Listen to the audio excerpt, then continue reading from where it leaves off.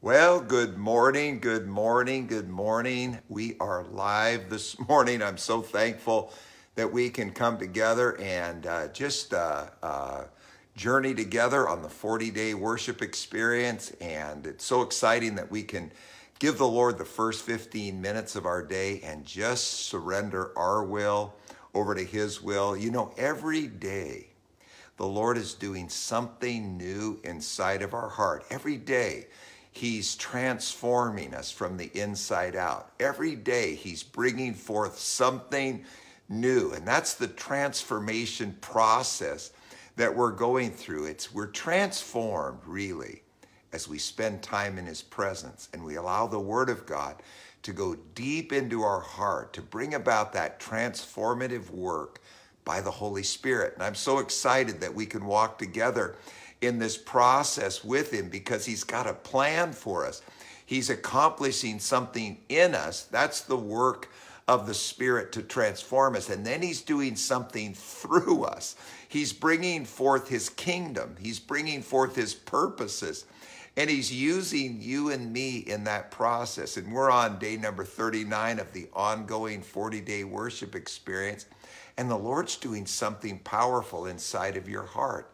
He's doing something brand new inside of you by His Holy Spirit. And this is what is so dynamic. And it's my passion that we get there, that together we encourage each other to spend time every day in His presence.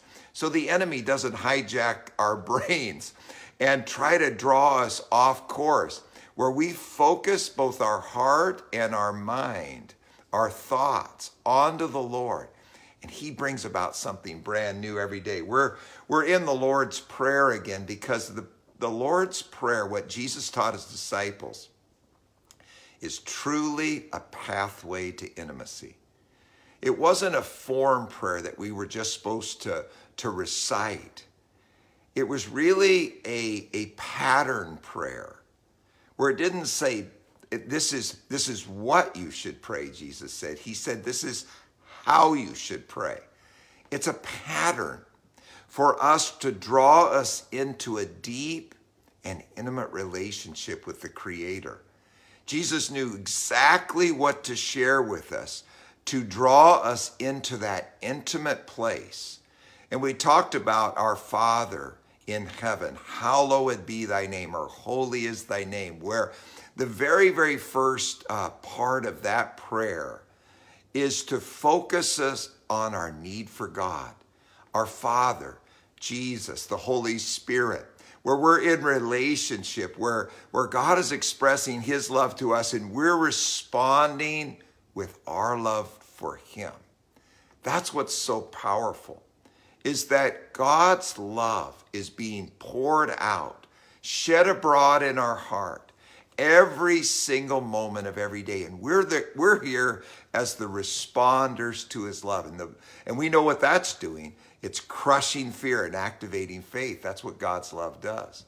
So that's so beautiful, so powerful. Now, the second part of this prayer is, thy kingdom come, thy will be done in earth as it is in heaven. This is our need for direction. Without God, we wouldn't know where to go, what to do, what to say, how to say it. We would be lost. People all the time say, I don't know what the future is. I don't know what the future is. Well, get to know the one who does. The Lord knows the future. He has the future. He has a plan. He has an assignment. He's bringing forth His kingdom on earth. That's why Jesus said, pray this, thy kingdom come.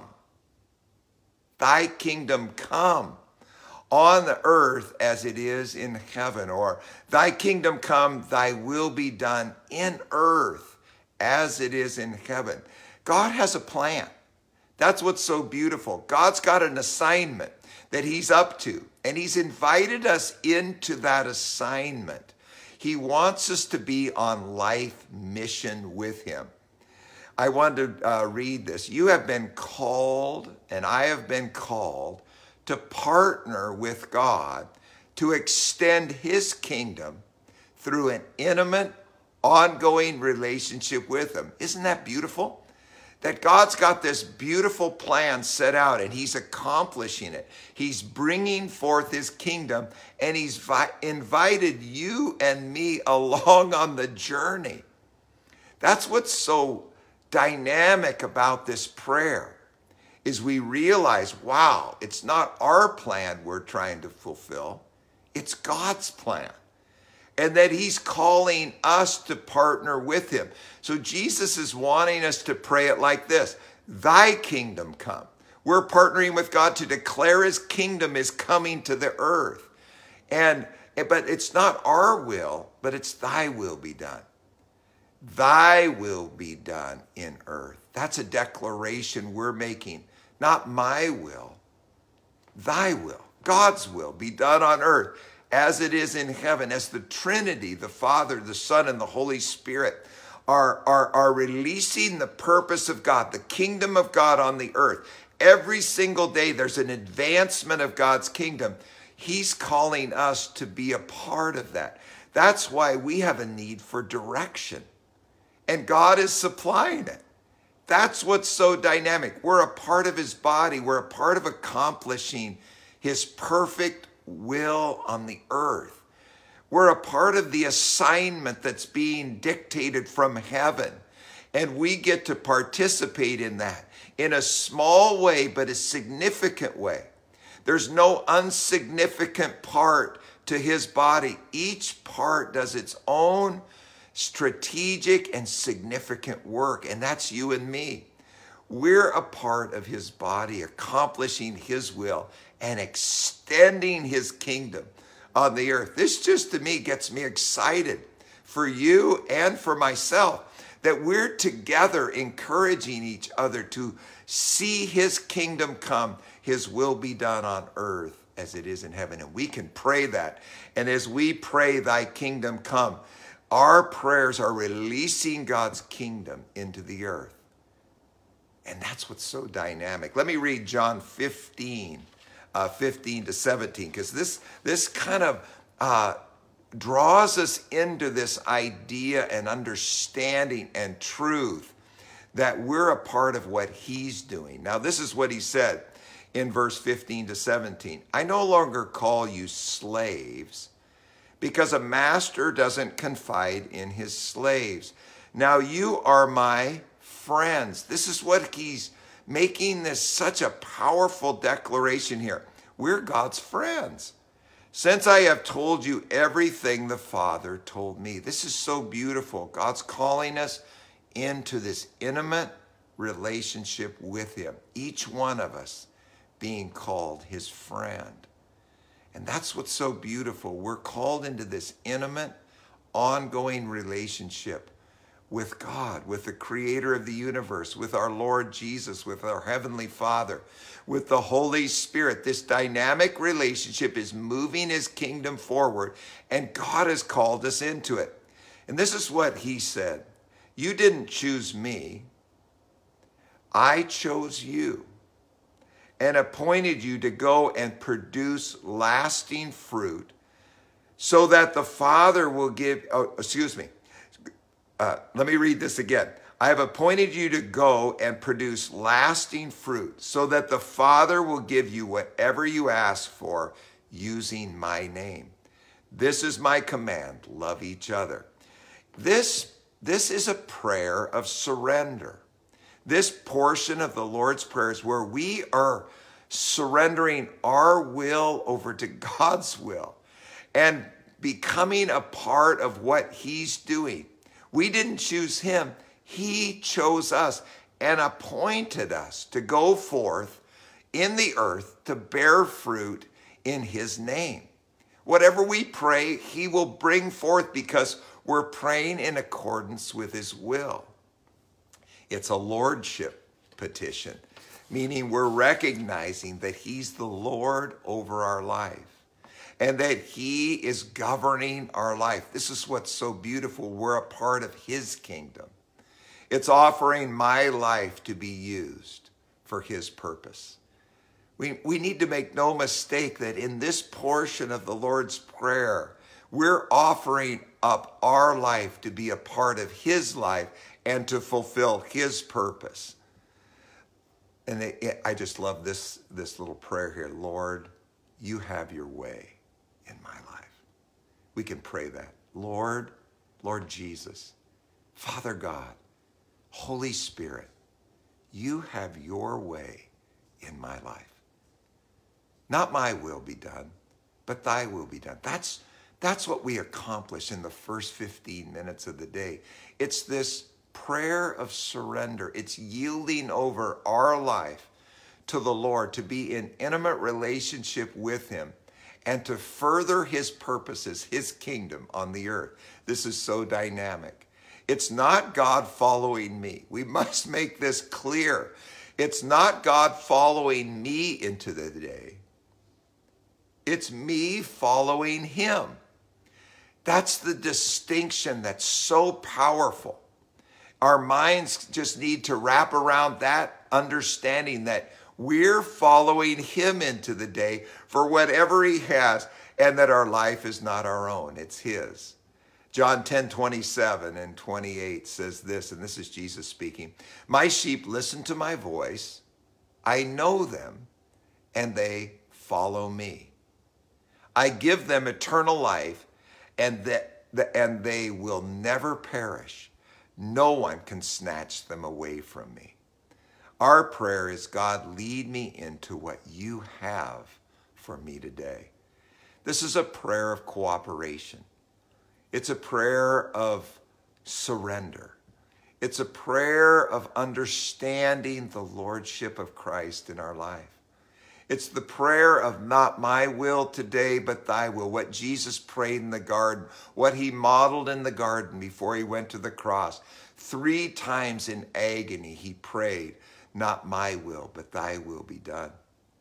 And in John 6:38, it says, for I have come, this is Jesus, for I have come down from heaven to do the will of God who sent me, not to do my own will. That's what's so beautiful about this part in this prayer. It's a prayer of lordship, surrender. It's a prayer of receiving direction from the Lord.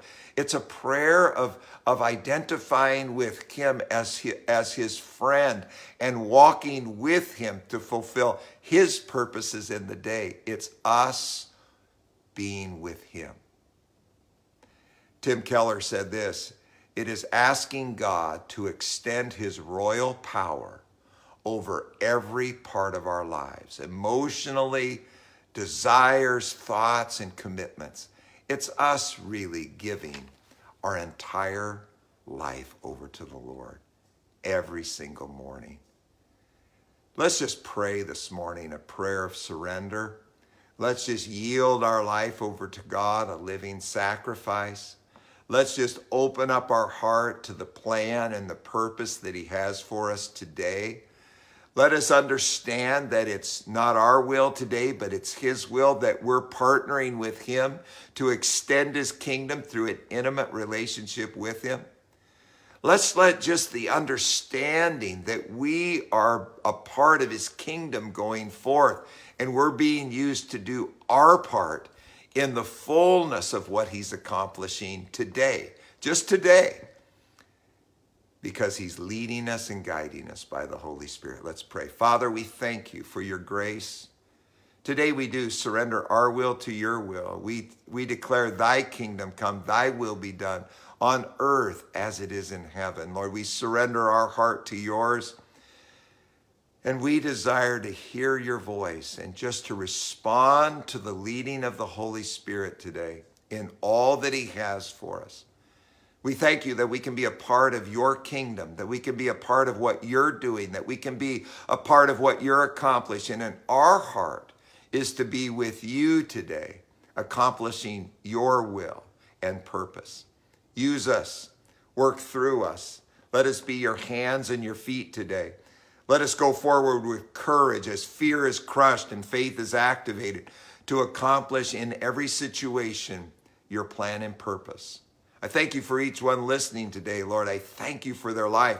Lord, we're in this together. We're linking shields to walk with you together because together we're stronger. And Lord, we love you. We honor you today. We put you first. We surrender. We celebrate. We meditate on your word. We open up our heart to you. We dedicate the day to you, and we listen with our spiritual ears, our heart, and we desire to obey you today. Walk with you. Lord, we give you the glory in every way. And I just pray for each one, that each one would be experiencing emotional, mental, spiritual, physical, and relational health. That, Lord, your hand of protection would be upon each and every person listening. Anoint them today, favor them today, empower them today, and release them today into your will and purpose. And we declare and decree, thy kingdom come, thy will be done on earth as it is in heaven. Lord, we surrender to that purpose today in the name of Jesus. Amen. Wow, this was good to be together today. I feel strengthened for the purpose ahead because we're stronger together. Have an amazing day. Bless you. I'll see you again tomorrow on day number 40. God bless.